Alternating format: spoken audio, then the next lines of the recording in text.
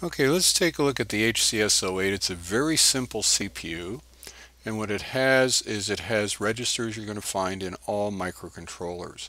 Every microcontroller will have an ALU, or arithmetic and logic unit, and this is for dealing with things like addition and subtraction for the arithmetic part. Logic part is for things like ANDing, ORing, and exclusive ORing. Now you also find that this has a condition code register, sometimes called a status register. And what you're going to find is that there's 4 bits here used for things like if this number is greater than this number, less than this number, less than or equal to this number. Those decisions are made at the hardware level based on n, which is your most significant bit of your result, and z, which is a 0 bit, which says is this number 0, because 0 is special, all other numbers aren't. And you have C for unsigned overflow, which is a carry or borrow. And you have signed overflow here, that if you add 2 positives and get a negative, or 2 negatives and get a positive, which we'll look at later, that is a signed overflow. So all of these bits here, N, Z, B, and C, are common to all microcontrollers out there. That's why we're going to spend some time on that. We also have up here something called a program counter. And the program counter keeps track of the address of the next instruction, and you'll find that every microcontroller has one of those. You'll also find something called a stack pointer.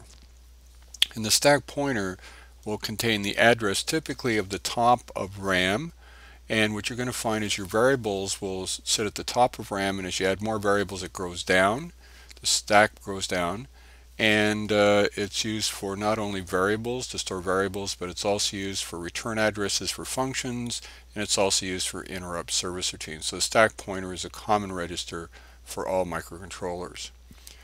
Now what you're going to find in this particular microcontroller, it's interesting that if you have something like char A, then that variable will be processed through this accumulator. If you have char star B, then it's going to be processed through here, because pointers, as you know, contain address values, and this deals with address values on this side, and this deals with data values on this side.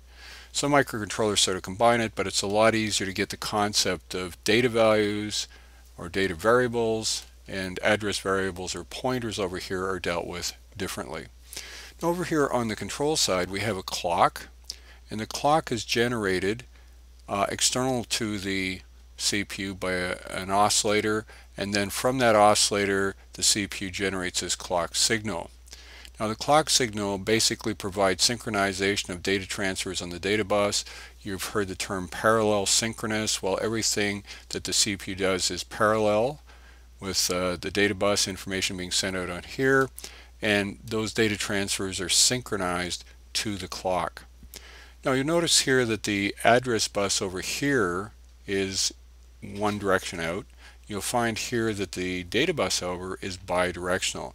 Sometimes information is going to come in, sometimes information is going to go out. And the thing that controls that is the read-write line. If you're reading, that means information, as you would normally have for yourself, information comes in. If you think of yourself as a CPU, if you're writing, you're sending stuff out, and so stuff will go out in this direction out on the data bus. So the read-write line controls the direction of data flow on the bidirectional data bus. Now we've seen already things like loads and stores, and loads and stores are what's going to change the read-write line. If you load something, it's going to come in, and typically on our microcontroller here you load the accumulator. That means information is coming in, the data bus is into the CPU as you're doing a read, and if you want to store that out again, then if you want to store the accumulator out to memory like address 80, then the read-write line will drop low, and this information that's in the accumulator will go out to address 80 here. The last thing we want to talk about briefly is interrupts.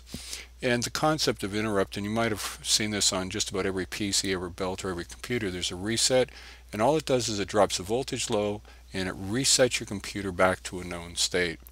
And so whether it's resets, IRQs, or whatever, it's a voltage that drops low that executes a special bit of software called an interrupt service routine, and those will be covered in a later course.